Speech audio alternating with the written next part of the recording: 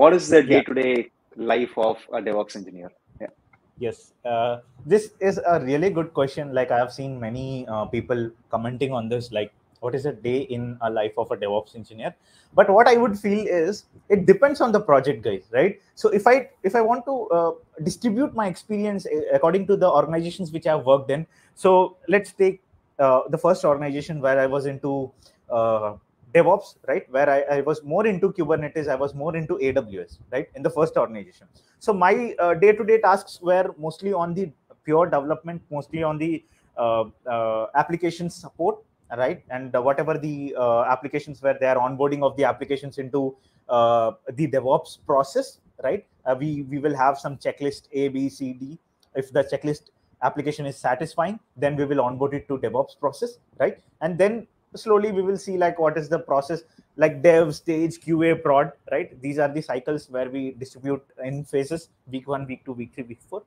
But in the second organization, if you see, I was more into automation, the shell scripting, maybe Java automation also I've worked in purely, right? Server handling, the data handling, Logstash, Kibanas, and all those things. Monitoring, I was into more into monitoring. So in the first organization, mostly on the single parts tools. Second organization, a vast experience into various tools.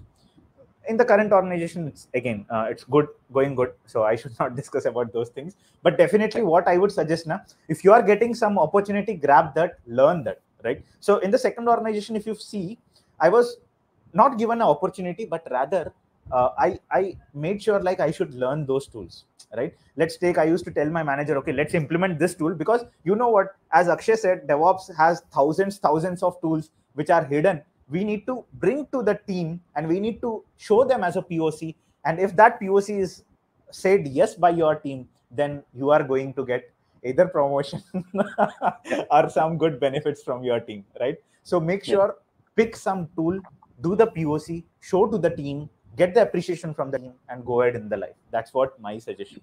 Yeah.